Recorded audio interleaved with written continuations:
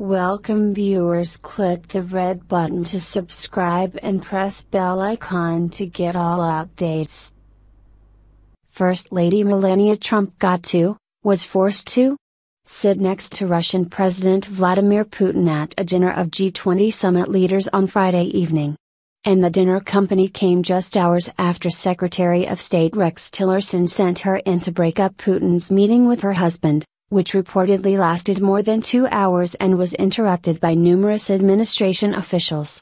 President Trump's conversation with Putin signified the first time the Republican brought up Russia's hacking of the 2016 presidential election, which Putin promptly denied. With the day's business out of the way, the leaders enjoyed a concert and then a Friday night dinner, in which couples were split up and not seated with their spouses.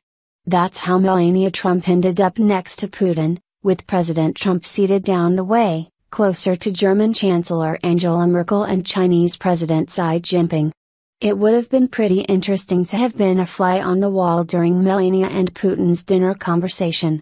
Since she grew up in Slovenia, Melania speaks German, in addition to other languages, which Putin does as well.